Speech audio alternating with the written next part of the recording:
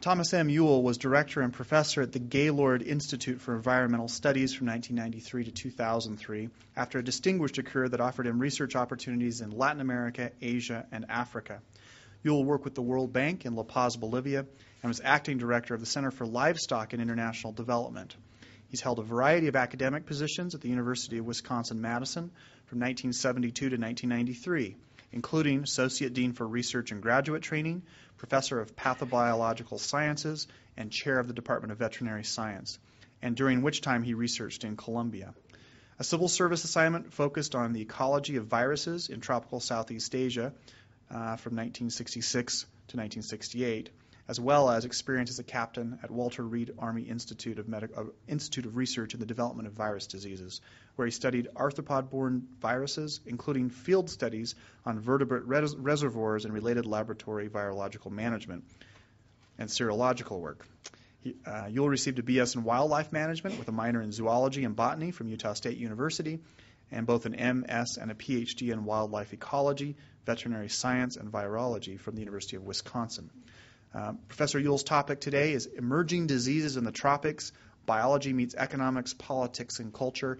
We're very pleased. He has a very busy schedule, and we appreciate very much his time, as well as Professor Ted Lyon, our coordinator for Latin American Studies, who keyed us in on his good work. Please join me in welcoming Professor Thomas Yuill.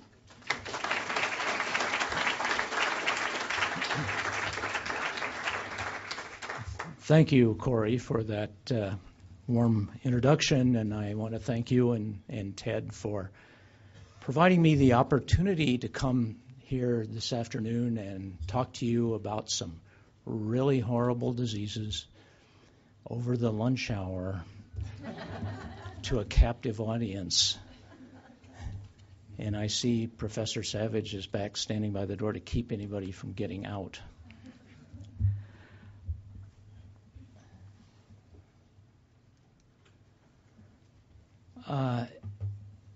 New diseases keep popping up, and it always seems to take us by surprise. But the thing that I find surprising is that we're surprised because, after all, this has been going on, the emergence or reemergence of these diseases, since recorded history, really, at least in Western history. In order to put this in some sort of context, the examples that I'm going to give you, I suggest that we need to face some reality.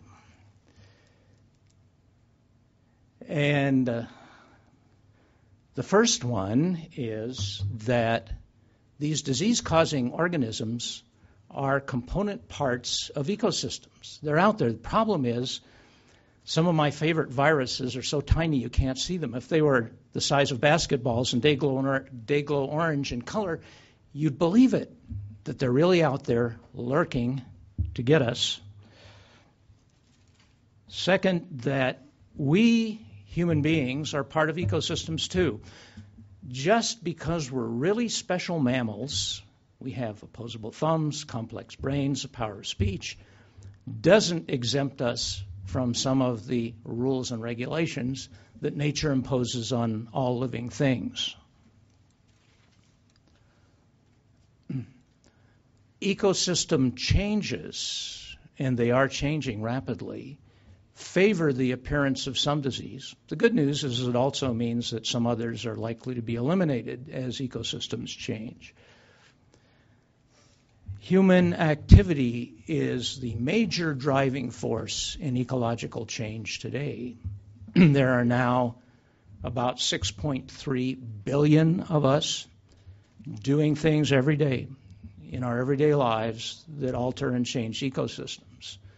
We are causing one of the greatest mass extinctions of species, biological species, in the history of living things on the planet. And those changes have consequences in terms of the diseases that appear and jump up and bite us. We need control policies and strategies that will help us to deal with these diseases. so that we're not so surprised, or when things pop up, we know how to react and to begin to deal with them instead of becoming panicked. I'd like to pose 6 different situations that lead to the emergence or reemergence of diseases in the tropics and give you some examples of each of these. The first one, the situation is where there are catastrophic diseases that have sort of faded into the background, but they're still out there. When you go to Philadelphia anymore or to the southeastern United States, you don't worry about getting yellow fever and dying. And yet there were massive epidemics in the United States in the late 1700s and into the 1800s. Yellow fever is what caused the failure of the initial French attempt to construct the Panama Canal, for example. The World Health Organization classifies yellow fever as a major time bomb. And I'll explain why that is. It hasn't gone away. It's still there. And now we find it primarily in tropical forests in South America, fortunately not Central America, South America and Africa. It hangs out in tropical rainforests, and here's a picture. It's hard to take a picture of a rainforest, but here's one, and it's typical. What you see are a few emergent trees, a very solid canopy, and there is life going on in that canopy that's restricted there. It's sort of a world unto itself. And what is it that you find there? You find primates that are roving around, and you find this beautiful mosquito with the euphonious name of Haemogogus janthonomes. Somebody should write a song with that in it. And it turns out that Haemogogus janthonomes and another genus, Sabethes, are very efficient vectors of the yellow fever virus. So this is a virus that grows in the mosquito. The mosquitoes acquire it from an infected monkey. It grows in the mosquito, and then the mosquito passes it along to usually another infected monkey or other vertebrates. But all of this is going on in the canopy top. And if you were walking down on the forest floor with the treetops, the cycle going on 30 meters or more above your head, you would be totally unaware of it unless you saw spider monkeys and howler monkeys dropping dead out of the trees. That would be a clue that yellow fever was going on up there. So if somebody walking through the forest is isolated from that, are they really at risk? And the answer is, well, not very. But the problem comes at the agricultural frontier, where with the tremendous pressure on land and cutting the primary rainforest, the trees are brought down to ground level, or if you're a logger and you're hauling out timber, the trees come down, and it doesn't take much imagination to see that the mosquitoes that were up there when the tree comes down and brings them down with them would wake up. And if they're hungry and she is looking for another primate and you happen to cut down the tree, you'd be it. And so that's how yellow fever makes it out of the forest, canopy, into people. Then the question comes, well, that produces little isolated outbreaks. In fact, just last week there was one in the Yungas in Bolivia. There was a case of this forest yellow fever. And the problem comes with, isn't this a gorgeous mosquito? It's black and silver, and this is Aedes aegypti, and this is the one that is the sort of the equivalent of the dog of the mosquito world. It lives in and immediately around houses. It's also a very efficient vector of yellow fever, and this is what caused the outbreaks in Philadelphia, the Southeast, and Panama and the Panama Canal. And it's the scary part that makes yellow fever the time bomb that WHO designates it, because this mosquito is all over the tropics, and it's a very efficient yellow fever vector. So if the individual who gets bitten in the forest comes to town, finds Aedes aegypti mosquitoes, then there's the potential for very rapid spread from person to mosquito to person in rapid epidemic form. And that has been more of a problem in Africa than it has been in Latin America, although the risk is still there. And here in this table, you see some of the recent major outbreaks. Now, these aren't just the little ones with the odd case now and then, but these are major outbreaks involving hundreds and sometimes thousands of cases. And that raises an interesting point in terms of sort of public health strategy. Why is it more explosive? Has it been more explosive in Africa than it has been in Latin America? And I think basically the answer is money. That health systems are better supported and the whole economic situation is better in most parts of Latin America. So that even individuals out in more remote villages are more likely to have been vaccinated against yellow fever than people in remote areas in Africa. Just for curiosity's sake, I want to do a quick survey.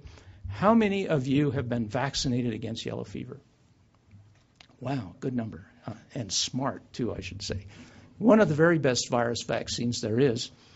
Well, there's this good vaccine. Why isn't it getting into people? And it's a matter of cost and the relative economic levels, particularly in the more remote rural areas where yellow fever is likely to become a problem. So the strategy in Latin America has been more to try to maintain reasonable vaccination coverage, even in rural areas. And that's why I suspect the recent case last week in Bolivia is not likely to go anywhere. The individual went up to La Paz and died in the hospital there, and La Paz is so high and cold, Aedes aegypti can't live there. But in the tropics and semi-tropics of the area in the Yungas, north and a little east of La Paz, there's potential for spread, but so far the news is good.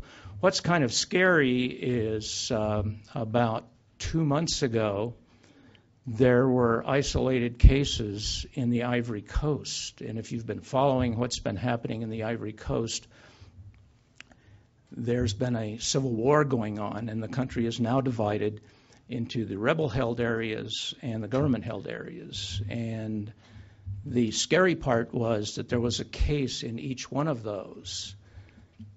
And the question is, could public health authorities, which are almost always governmental, sometimes non-governmental organizations are active, like Doctors Without Borders, could they get into the rebel-held area and begin to vaccinate? Because that's the strategy that's employed in Africa.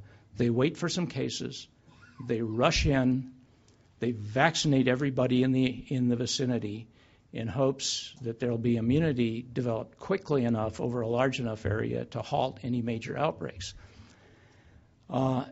It's worked imperfectly. As a result, there have been hundreds, in some cases thousands of cases before they managed to get on top of it.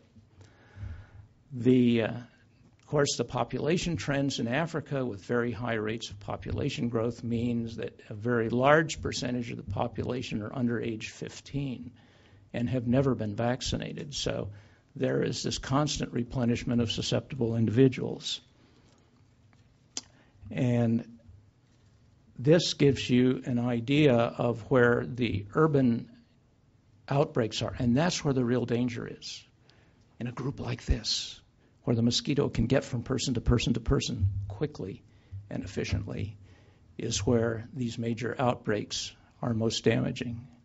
And so you can see from the circles that the time bomb is ticking most loudly in Africa, although it's still a major concern in South America too.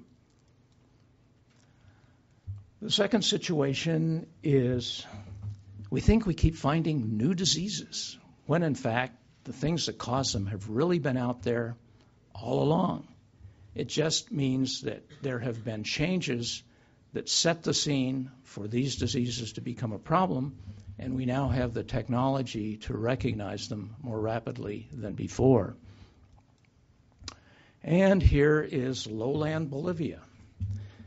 The disease there is Bolivian hemorrhagic fever, which popped up in the early 60s, had never been recognized before, but was associated with human settlement in the tropical lowlands. And these areas, as you can see, this is the Beni in lowland Bolivia.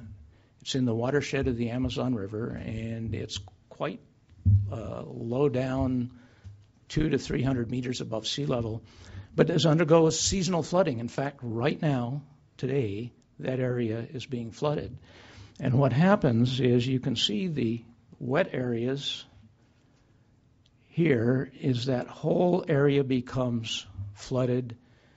And when that happens, the rodents that live there look for higher ground. I mean, after all, wouldn't you? And when they do, that's where the people are that are beginning to settle in this relatively remote area. And their houses, their dwellings are not rodent-proof, so the rodents move in. That's where the food is, and that's where the shelter is. And unfortunately, they urinate and excrete into the food sources or into the environment, and they pass a virus along, machupo, which causes hemorrhagic fever, and depending on the quality of the health care, kills between 10 and 30% of the people who get it. So if one controls rodents, one can control the disease. But there's no way, at least with the technology we have now, that disease will ever be eradicated in the rodent population.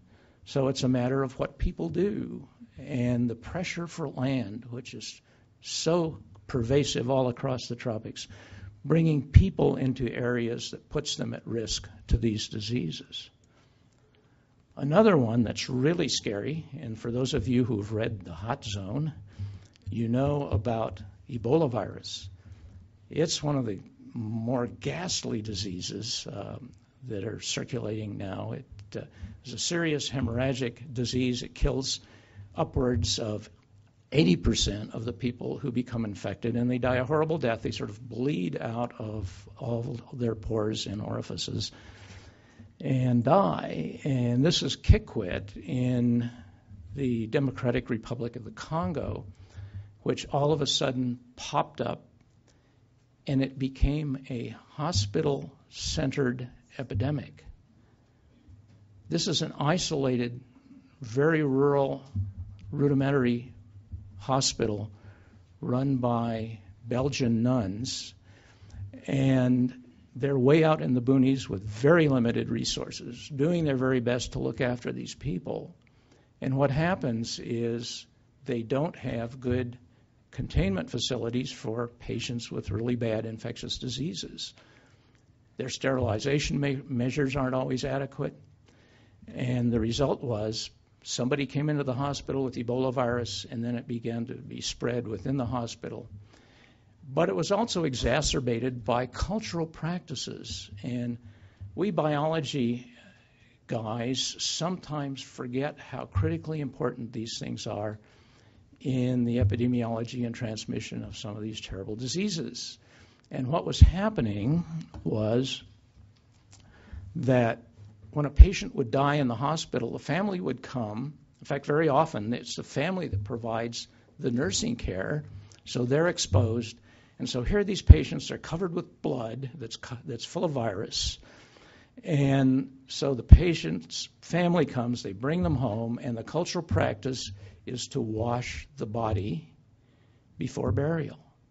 And so here they are. Here's this dead person covered with a thin veneer of virus, and you can imagine washing the body and the exposure that would bring to the people involved in that. And so one of the very, very hard things that they had to try to do was to change this very deeply held cultural practice. Imagine, it would be like somebody telling us if one of your loved ones died, I'm sorry, you can't have anything to do with that individual anymore. And that's essentially what they did. So they wrapped these dead patients up, and then the family wasn't even permitted to go to the burials. This was done by a crew with protective clothing. So it's a really scary kind of situation. But effectively, they were able to get people to understand what was going on. And this is really hard in isolated, remote populations that don't have a really good concept of the germ theory of disease. In fact, that turned out to be, last year, a serious problem in the Republic of the Congo, other side of the river, Brazzaville, where there was a little outbreak of Ebola virus. The Doctors Without Borders, a group that I admire very much, rushed in to try to help people stop the epidemic so it didn't get transmitted from person to person. The people in this isolated village, after a few people had died after the Doctors Without Frontiers had arrived, came to the conclusion that it was the Doctors Without Borders that were casting evil spells on them. And they were run out of town at the risk of their lives. They were stoned. And it was only until people from the Congo, the Congolese, came in and did a serious education program to explain to people what was really going on, that they were finally able to move in and get people to give up washing and burying their own dead. But it cost them many lives because that took time, and while that was going on, transmission was continuing. And for those of us who love wildlife, just as a side issue, it turns out that Ebola is having a serious effect on the great apes in that part of West and Central Africa. Lowland gorillas and chimpanzees, particularly bonobos, which is a race which incidentally genetically is very close to us, have had numbers very significantly reduced, and already their habitat is threatened by human development. So one of the concerns as a conservation issue is that Ebola virus would ultimately lead to the extinction of great apes in that part of Africa, and that indeed would be tragic. Another virus that's been out there all along, and I'm sorry, this is kind of a fuzzy picture of pigs, but you've all seen pigs, so you know what they look like. And what was happening in the Malaysian Peninsula, in the Malay Peninsula, is the development of more intensive agricultural practices, and this is economically driven. So instead of having just a few backyard pigs, they're now raising pigs in a more commercial scale under confinement conditions. And of course, you've got people taking care of the pigs, and you've got all these pigs together. And then to make the scene complete, there are giant fruit bats. And these are wonderful bats. Their bodies are almost the size of footballs. I mean, they really are big. Their wingspread is about like that. And so the pig farmers were planting fruit trees around the piggeries. And that makes sense because if you have pigs, inevitably you have pig fertilizer, right? That's just the way life is. And so to put that to use, instead of having it a waste product to make it something of value, they're fertilizing their fruit orchards. So you have juxtaposition of fruit trees, giant fruit bats, which eat fruit, and pigs all together. Well, it turns out that these bats have, and probably have had for maybe millennia, a virus called Nipah. And so the virus, the bats put, when they're eating fruit, some of the fruit drops into the pig pens or gets tossed into the pig pens, then the pigs get the virus, and the pigs start dying of a very serious hemorrhagic disease. And then the pig guys that are managing these pig farms are in there, and they're taking care of the sick and dying pigs, and then they get it, and they start getting sick and dying. And so this is a situation that has simply been created by human activity driven by economic opportunity. There's no vaccine for this, at least not yet. In Bangladesh, the same virus is there. It's probably prevalent over most of Southeast Asia, but hasn't been recognized yet everywhere that the bat occurs. I remember standing in a temple grounds in southeastern Thailand where there was a roost of these giant fruit bats, and there's bat urine and stuff sort of raining down on us, and we're looking up at the bats, and now that curls my hair if I had any, thinking of we're probably exposed to it. But in Bangladesh, it's a little bit different. It skips the pigs because Bangladesh is a Muslim country, so there's a cultural religious practice that has to do with what goes on there.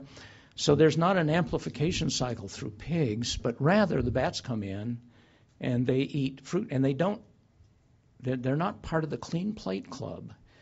I mean, they're not like their moms aren't like yours that say, you got to clean your plate. And so they would eat a little bit on a fruit, and then they'd go off and eat another one, and the fruit would be hanging or still just with a few bites out of it on the ground. And then there is another primate in the area, which are called small children. And children climb trees, as many of you probably did, and eat fruit. And they pick up what looks like pretty good fruit off the ground and eat it. And the problem is that the bats have contaminated the fruit. And so now there have been small repeated outbreaks of Nipah virus infections, primarily in children, in Bangladesh. And one wonders how many other places that's going on. And then there's SARS. Do you remember SARS? It was, 4 or 5 years ago? In fact, we had a program going on in China when SARS was sort of raging there. And we essentially canceled our trips for a year waiting for it to die down. And people were saying, well, we know it goes from person to person, and there's some hot spots. There was one apartment building in Hong Kong where everybody seemed to be getting it. But there were also scattered cases. And so the question with these kinds of situations is, where is it? And then they discovered that it was tied into another cultural and economic practice, which is the live animal market. And for how many of you been in China? Okay, well, there are all sorts of really unusual things to eat there. Sort of anything that moves gets eaten. And one of their fried wasps are my favorite. But one of the things they do is can go into a live market, and this is a palm civet. And it's an animal kind of like that. And if you want to have palm civet for Sunday dinner, you go pick out your palm civet, take it home, cut it up, kill it, cut it up, and eat it. And so there are all these animals that come in together. And so the SARS virus was initially identified as coming from the palm civets. But a lot of these palm civets are raised in farms now rather than being caught in the wild. And so they said, well, it probably isn't being initially, the focus for maintenance probably isn't there. It's got to be somewhere else.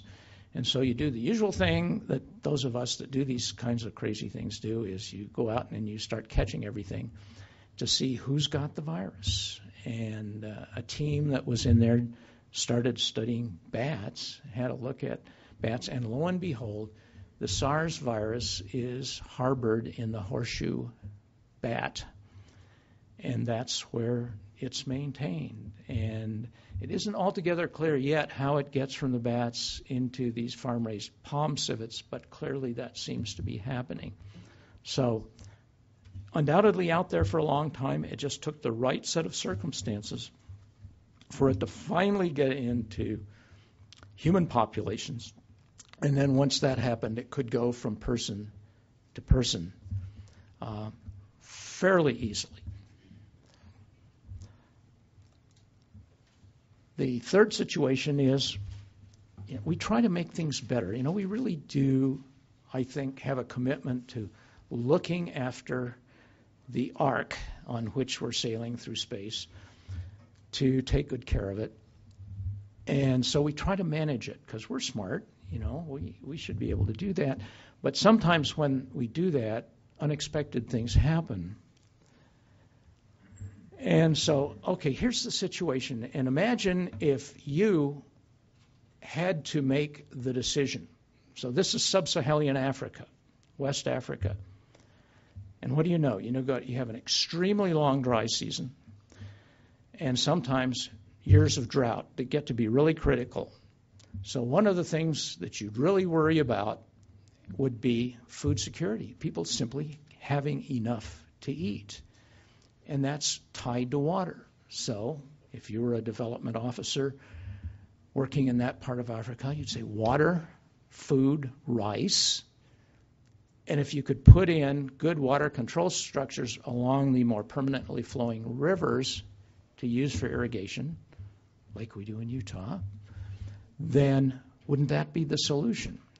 Fortunately, in Senegal, the French Overseas Development Organization recognized that there might be some disease-associated problems with it, so they brought an expert in to assess the situation, and he said, you run a significant risk of creating a situation where Rift Valley fever could be a problem. Well, why would you worry about Rift Valley fever? Well, one, because it's death on small ruminants, sheep and goats, which are a big economic component part of agricultural systems all over Africa.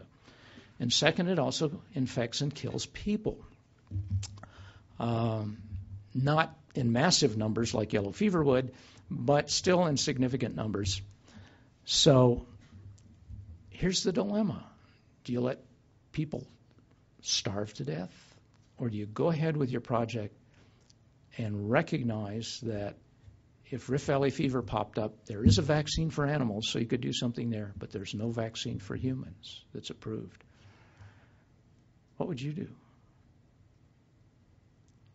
I mean, over a period of a decade, there's very high probability that people would in fact starve to death because of drought. So they went ahead and built the infrastructure for improving rice cultivation, improved the situation in terms of food availability, and sure enough, they had periodic small focal problems with Rift Valley fever. It's transmitted by mosquitoes. So they would have outbreaks that would kill their small ruminants and occasionally people. And we faced this. The University of Wisconsin had a rural development project in the Gambia, which is this funny little country that sticks into Senegal. If you conjure up a mental map of Africa, sort of like a Caribbean island, but with water in the middle. And one of the things, again, to deal with this problem of food availability was to try to provide better situations for women to have more effective household gardens, very important for feeding the families. And so the dilemma was, if they were to dam up some of these lower-lying areas that are seasonally wet during the rainy season, then there would be more vegetables and more family, and the women could generate some income, as well as feeding their families better, but with the risk of creating a situation where Rift Valley fever could become a problem. So far, it hasn't, but the risk is still there.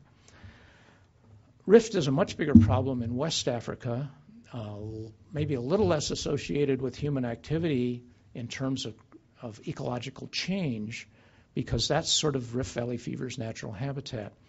And in the last 2 months, there has been a roaring outbreak that started in northeastern Kenya and has spread. It started out in this area, spread throughout Kenya, and just last week was reported now in Tanzania.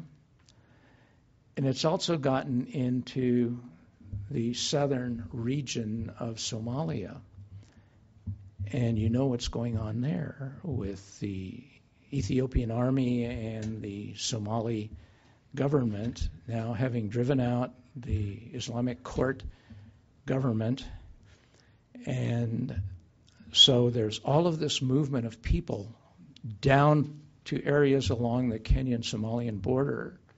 And this is an area that's been flooding lately, so there are lots of mosquitoes, and now Rift Valley fever has gotten in and has begun to create really serious health problems on both sides of the border. Well, you can deal with it on the Kenya side, but as the latest report I read yesterday said, we're having trouble dealing with the situation in southern Somalia due to the difficult political situation. Well, it's difficult because people are running around shooting at each other. And if you're a public health person, that certainly is a difficult and uncomfortable situation. And so people, health people just aren't going in there for obvious reasons. The fourth situation is old diseases move to new areas. You know, we tend to have sort of a frozen snapshot in our mind of where diseases ought to be, and that always ought to be that way. Well, that's not the way life is. And an example there is dengue virus, which is a very uncomfortable disease. Not all that many people die. A few do. Fairly high mortality rates for kids, little kids that get it in Southeast Asia. But it used not to be in the Western Hemisphere until about 1962, and it showed up in Puerto Rico and the Caribbean islands. And now it's just all over the place. And again, it gets back. This is the same mosquito that transmits yellow fever. It's our old buddy Aedes aegypti again. And now there's just dengue all over the place. So all the red areas are dengue areas. It was 30 years ago, a problem mainly in Southeast Asia and Africa, and now it's all over the tropical areas of Central and South America, Mexico, and the mosquito is present in the southeastern United States. There was a WHO-financed program to control Aedes aegypti in Latin America, and it was really successful in some countries. Colombia had been extremely successful with their program in the 1950s, 60s, and into the 70s. And then the WHO money started to dry up, and so the Colombian politicians had to ask themselves, we're spending all this money to control a mosquito that is only present,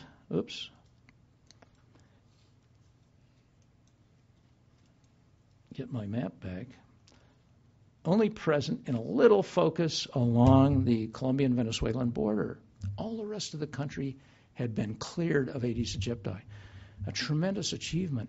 But imagine if you were a politician and you said, gosh, are we going to spend thousands, hundreds of thousands of dollars controlling a mosquito that isn't there anymore when we have such demands for rural electrification, building schools, building roads, and improving our infrastructure? So they abandoned it. And they forgot to tell the mosquitoes that they were supposed to stay put in Venezuela. And so they came indocumentados into, see, they don't have to carry passports, so they can fly a long way, into Colombia. They reinfested the whole coastal plain, and in about 1974, the city of Santa Marta, which is located on the Caribbean right about here, had 500,000 cases of dengue in a space of about 6 months. So the success of the program spelled its doom, and that is an economic problem, and it's a political problem as well. And then, of course, one you know well, and even though this isn't exactly tropical, it's right here in our own backyard, and that's West Nile virus. I mean, it was a sort of subtropical Caribbean, Middle Eastern virus that was endemic in that area, and it pops up in the middle of New York City. I mean, who'd have thunk it? Nobody was expecting that, and then it spread. Now it's all over the lower 48 states, into Canada. It's moving down into Mexico and the Caribbean islands.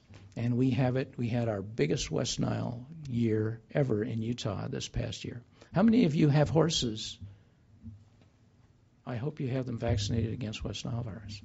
It does a bad number on horses as well as on people, particularly older people. And there's no human vaccine yet, but there's one in the works. Fifth situation is boring old diseases become hot topics, plague was a big deal, especially back in the 1300s. Ravaged Europe, killed 25% of the population. But, do you lose a lot of sleep when you go to Europe about plague? Not anymore. But just because it isn't doing what it used to do doesn't mean that it's gone. And the place it's hanging out now is in the tropics. And so this is the bubo part of bubonic plague. It's an inguinal lymph node that's full of bacteria, and without treatment, this person is likely to die. It's harbored in rats, with whom we live with great affection, and their fleas. And it goes from flea to rat to flea, and then occasionally to people. And it is still a problem in some parts of the world. Most recently in the eastern part of the Democratic Republic of the Congo, where there are all these desperately poor people that have these illegal mines that are trying to mine either diamonds or gold or other minerals in these artisanal mining operations. And they're packed in there together under very close quarters. And under these circumstances, plague, and it's what decimated a lot of Europe during the Black Death, can go, if it gets in your lungs and you cough, it goes from person to person to person fairly rapidly without treatment, which, of course, these miners in the Congo aren't getting. They were dying like flies. And so plague is still out there lurking. So if you're going to be a miner in the eastern Congo, besides taking a bulletproof vest, you want to take antibiotics. The sixth and last situation is truly new diseases do appear. And one of my favorites is Venezuelan equine encephalitis, which has been a constant periodic problem in northern South America, Venezuela, Colombia, Ecuador. And horses are still a big deal there. And here's one that works for a living. It's carrying sugar cane. And here's another that is somebody's connection to the larger markets and the larger communities as a form of transportation. And when they get this disease, this virus, about 80% of the horses that get it die. Not very many people die, less than 1%. The problem is if you have thousands of human cases, not only does it fill up your hospital at great economic cost, but even with a 0.8% case fatality rate, that's still a lot of dead people, mainly kids. So, well, why is this a problem? Because there's a good vaccine for this. And the answer, again, is really more economic and logistical and political organization than anything. Because this is a live virus. It's very sensitive to heat. You have to keep it cool the whole time. So if you're down on the coastal plain in Colombia or Venezuela and the temperature is 40 degrees centigrade, pushing 95 to 100 degrees, if your virus vaccine is sitting out for very long at all, it's dead, and then it won't work. So it's a matter of getting things organized, getting people to bring their horses to one place, getting them vaccinated. All that takes time, money, and political organization. And the problem is it comes only infrequently, which means that it gets forgotten from one epidemic to the next. And then there's the one we are worried about now, which is avian influenza. And I won't say much about it other than now it has been reported in 10 countries, mainly in Southeast Asia. Why do we worry? There have only been, a couple of hundred people dead of it. That's not a great heap of dead people. And the worry is that somehow it will mutate, and these influenza virus does mutate at a fairly high rate, or that it will recombine with a human influenza, sort of mix and match their genetic material, and suddenly become transmissible and as deadly as the 1918 flu, which killed, depending on whose figures you believe, between 20 and 50 million people in 1917, 18, and 1920. And that was before airplanes were flying people all over the world. So stay tuned. This is one that may come to haunt us yet. And then there's mad cow disease, and I won't say much about it. It's not particularly a tropical problem. Fortunately, the Brits got on top of it, as did the Europeans. So it's unlikely to move into Africa. And my concern is, things move both ways from temperate zones into tropical zones, just as they do from tropical to temperate. So we don't have mad cows here. We have cows without much of a sense of humor that get cranky, but so far. And then, of course, the biggie in terms of social economic impacts is AIDS. And in Africa, this is the quintessential problem for political, economic, and social, cultural influences on a very, very terrible disease with an extremely high death rate. And a high proportion of individuals in Africa have it. And I was in the Democratic Republic of the Congo a year ago, September, and it's not as severely impacted as South Africa and some other African countries. But knowing that 1 in every 10 to 12 people that I saw on the street would be dead in 5 to 10 years is really sobering. Imagine the social economic consequences where there are infection rates of 30 to 40%. A truly scary situation. Well, on that cheerful note, so what's to do? Quickly, you've got to figure out what's there and how important it is. Then you've got to figure out what to do about it once you decide you really do want to do something about it. And it's got to be doable, so it has to be epidemiologically sound. And that's been one of the big problems with AIDS, is trying to get people to change behavior and to provide them with drugs to help treat their AIDS. And it's just very hard to do. It has to be socially acceptable, and we've talked about some of the examples there. And it has to be affordable, and that's one of the big problems in developing countries today. Last, you have to put together a fairly sophisticated, integrated system that detects cases, makes decisions on treating them, and does follow-up. And that's what's usually missing in developing countries.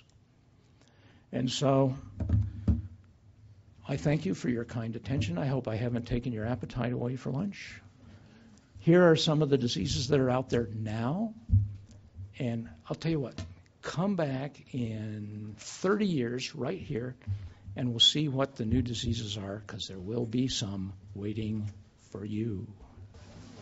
I guess they've already tried DEET in Africa with the mosquitoes, because it seems like mosquitoes are the big problem with the Rift Valley disease and all those other diseases. Can you comment on that? Is DEET a problem? Is it expensive, or do they not know how to work it? No, I think people know how to work it. It's simple, a simple external application. Getting it out to the area where it needs to go would be the hard part, and then getting people to use it, whose systems of personal hygiene are very different from ours. And so, yes, it would help, but getting it applied massively would be hard.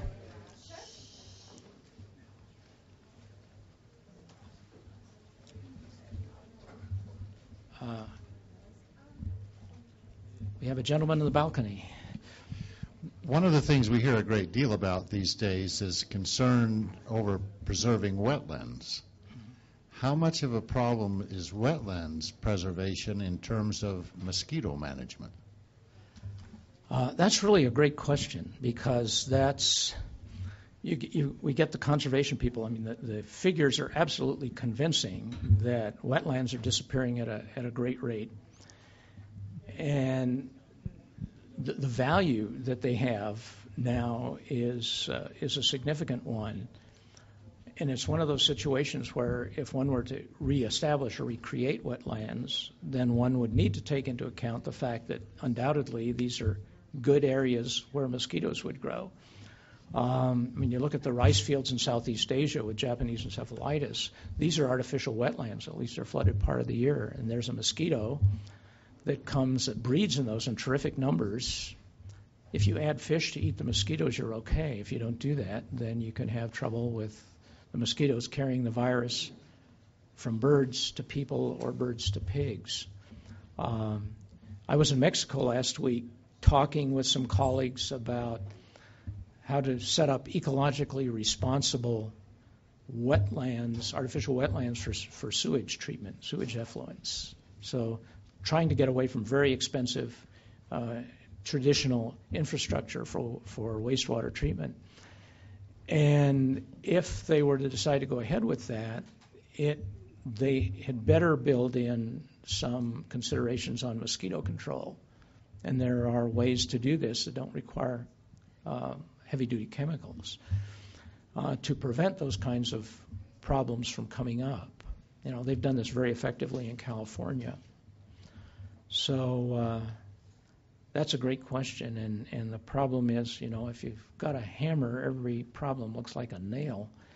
And so if you're a conservation guru and you're really worried about wetlands, then there's lots of reasons to worry, and you want to do something good about it, then you better have some friends who can help you out with the potential disease problems that might emerge. There are some other disease problems, too, that might pop up, not so much in Mexico, but particularly in places like Africa, where you might build a situation as occurred in the Nile Delta with the appearance of schistosomiasis, which is a fluke, liver fluke, that's devastating for human health.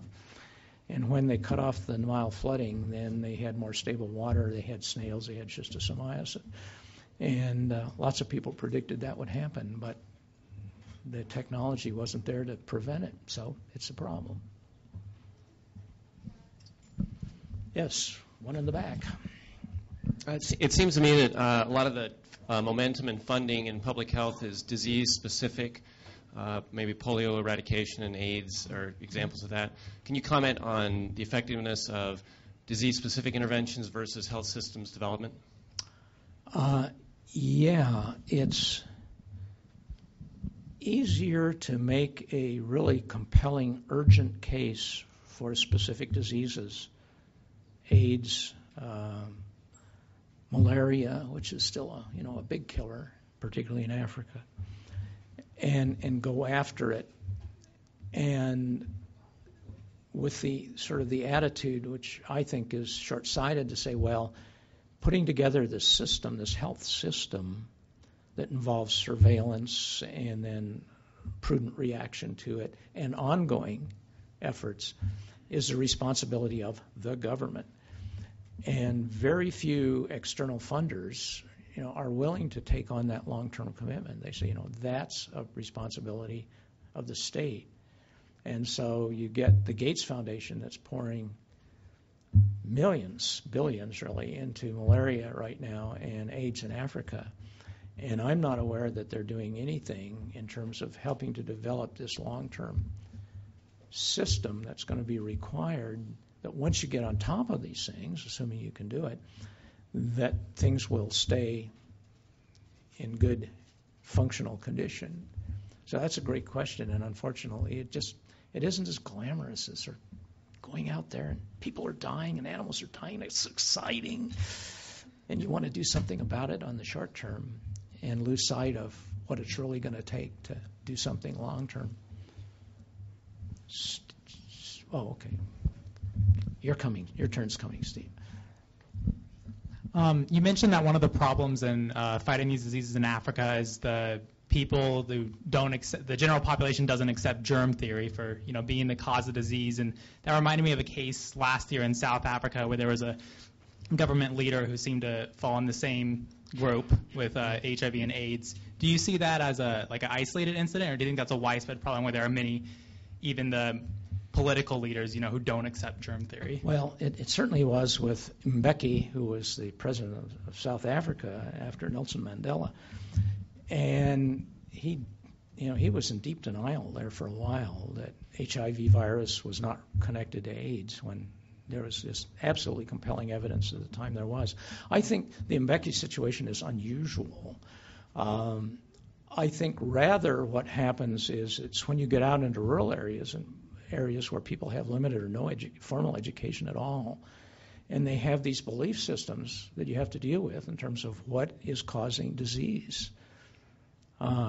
We did a little project when I was living and working in Thailand up along the Burmese border with some of the hill tribes, and those people had the school had just recently arrived, so there were a lot of people there with no education, and the world was full of spirits, and when the spirits get out of balance, then it make you sick. Then if it's just a little problem, you sacrifice a chicken and you get the spirit back in your body.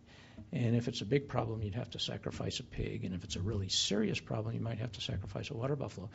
But it's a matter of getting education to people, and it's hard when it counters some of these very old traditional belief systems. So you're really dealing with a matter of belief and perception, sometimes that are very deeply held. And I think that's also the story in lots of places in Africa, particularly the more remote rural areas that have that same kind of situation. I think the bigger problem in Africa is responsible political leadership that will help develop the exact kinds of health systems that you raised questions about, and investing in that instead of investing in taking care of their cronies and diverting money into Swiss bank accounts. This will be our last question. So it better be good, Steve. Okay. Thanks. I read recently that some scientists had estimated that